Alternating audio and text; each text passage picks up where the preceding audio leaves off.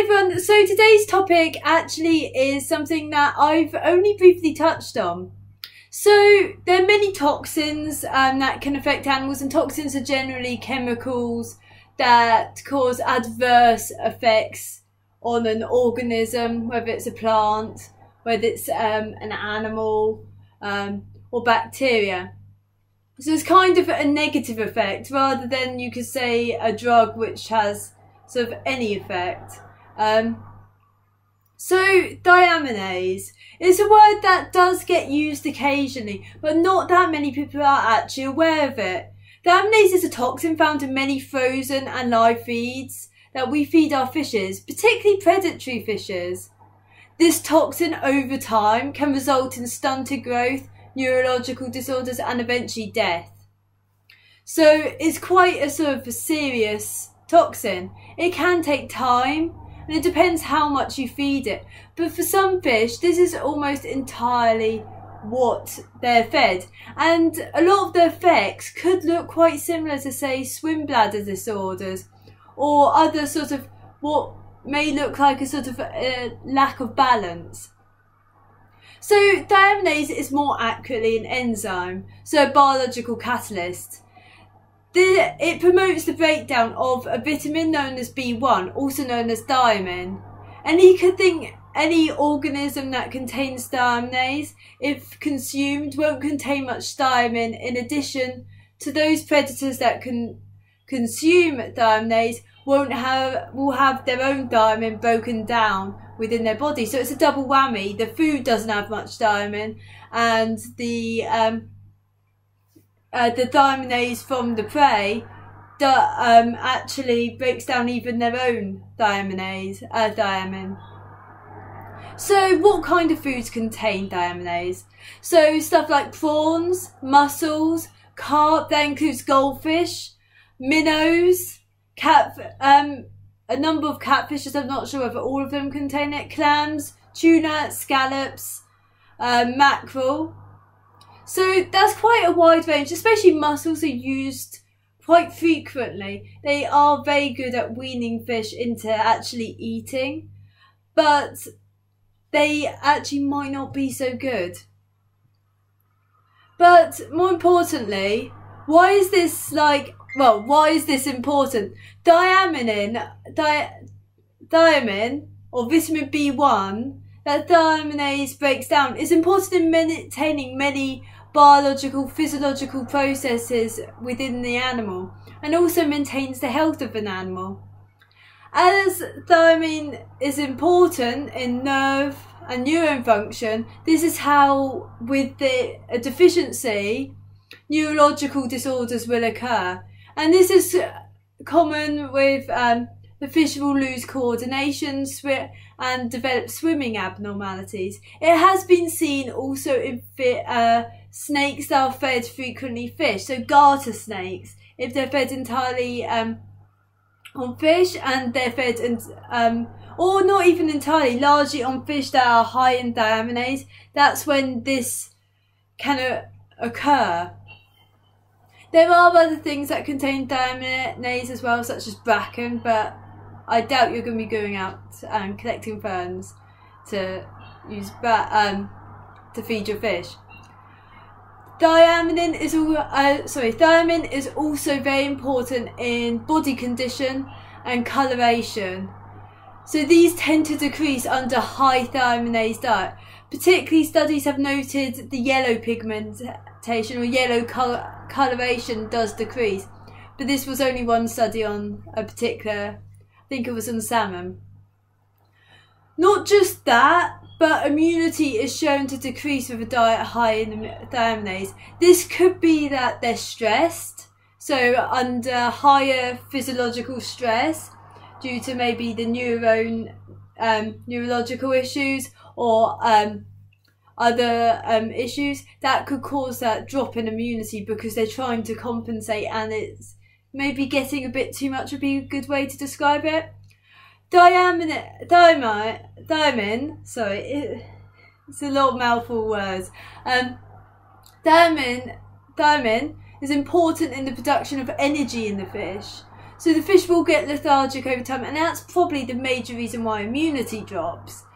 So it's quite a bad chemical. It's quite a toxic chemical that can cause a lot of adverse effects, especially over time. And therefore it's probably best to avoid it apart from the odd treat. I don't think it tends to biomagnify. So this is the process of, it's not really removed from the fish's body or organism's body over time. Whereas take, for example, some like heavy metals, they're always, they're retained within the organism, or radiation over time, rather than it's processed out. That's such a bad description. But it can be passed through prey to predator and onwards. So if that prey has eaten or consumed something with high thiaminase, it can transfer to the predator. So maybe it's worth even thinking what those feeder fish might have been fed. So I explicitly mentioned frozen and live foods. But what about dry foods? So dry foods are actually fine due to the fact they've been cooked, and cooking generally destroys and removes the thiaminase, even if they contain species higher in it. So a lot of diets or dry diets will contain mussel, and so this is really in reference to frozen fish and live foods, which are rarely, or live foods won't be cooked. Frozen is very rarely cooked, and probably because of the price point. Another risk with those sort of very fresh foods is obviously the parasite risk. Generally jumping from marine to freshwater, as in you're feeding marine species to freshwater species, there tends not to be that massive high risk because it's quite a jump between the two.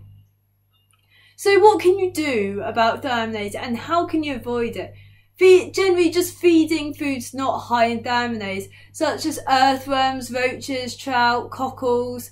But in general, getting fish onto dry diets is really good. You can get a whole wider range of nutrition, vitamins, minerals, just from any dry diet really. Many dry diets will also supplement the thiamine. So it is worth, or at least if you're struggling to get a fish from frozen to dry food, what I've done is actually shove the pellets inside of the frozen food and then kind of trick them that way, or working out whether there's a particular live food, a particular dry food that the fish will take.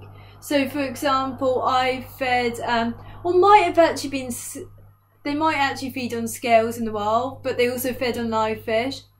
If I got the right flakes and sort of placed them on the surface, or hit them at the surface the right way, the fish would go for them. And this was some kind of pike kerasin. But do we really need these thiaminase rich foods though? Not really. There's so much selection of actually things that don't contain thiaminase, even within a fish store or aquatic store's frozen selection. You can always go to reptile stores and get stuff like all the different roaches, insects. It's just a bit difficult to make insects sink. Or in addition, mollusks, snails are really good. So maybe feeder snails. Obviously, they might be a little bit difficult with sinking.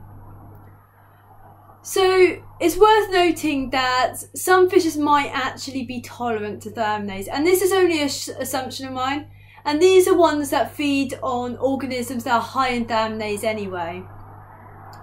The majority of the fish we keep in the trade though won't be. Most of them aren't actually naturally piscivores, or they feed very infrequently on fish. So they're unlikely to have built that resilience to thiaminase if fish possibly can do that. Generally, a lot of those thiaminase rich foods are marine. I guess obviously carp, the catfishes mentioned, stuff like that aren't. But it's also highly likely that those piscivorous fish are feeding on a wide diversity of different fishes in the wild, so they're not feeding focused on minnow, or it's highly unlikely. So it means that they're less likely, they probably don't depend on having that resilience or resistance to thiaminase. So also many of them, even though they might not feed on the fish with the high thiaminase in the wild, they probably won't be eating mussels, prawns or clams naturally. Anyway, there's one thing else about mussels though. Mussels can actually be double as problematic due to the fact they're filter feeding in nature and the location mussels live in. They can be very high in heavy metals. Heavy metals such as cadmium, mercury, arsenic and lead have been detected in, well, quite a lot of mussel populations. And heavy metals bioaccumulate and they build up in the individual over time. Many heavy metals can result in serious neurological disorders, and it's just not worth risking that, I would say, especially with mussels. So I would personally avoid mussels as much as you can, especially for this risk of heavy metals within fishes. And this could be partially why there might be a higher mortality in certain fishes than others, or why they start doing certain things, or it's very difficult to define. But anyway, I hope this video was useful. I hope it's brought awareness, because not everyone knows about thiaminase or has really looked into it.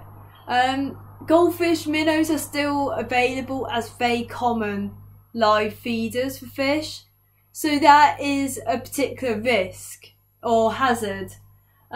Mussels are still sold as, well, one of the most popular feeds, frozen feeds, and they are almost pushed at anyone with larger fish as well as prawns are.